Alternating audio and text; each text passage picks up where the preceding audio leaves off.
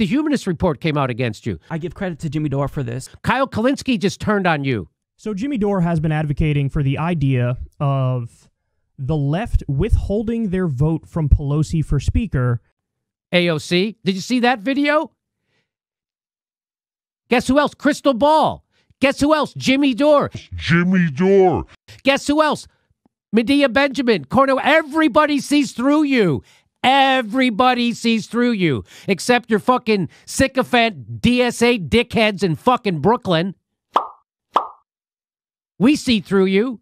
Even my detractors see through you. That's right. Everybody sees through the squad now. And why AOC? I'm telling they're pushing her out there because she's the most sympathetic. And so idiots can say, stop attacking her when she is standing between you and healthcare and protecting Nancy Pelosi and her career.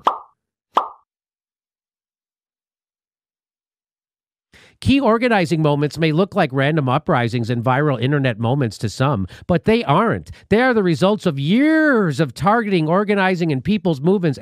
This took 2 weeks. This took 2 weeks. This took 2 weeks. From someone who already went bankrupt from medical bills. It took 2 weeks. How long you been fucking working on this?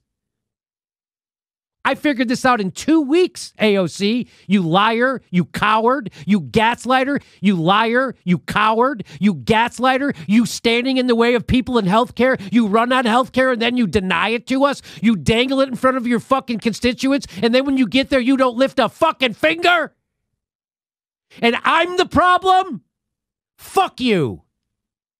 You already voted for the CARES Act. Fuck you. And fuck anybody who is protecting her. Fuck you.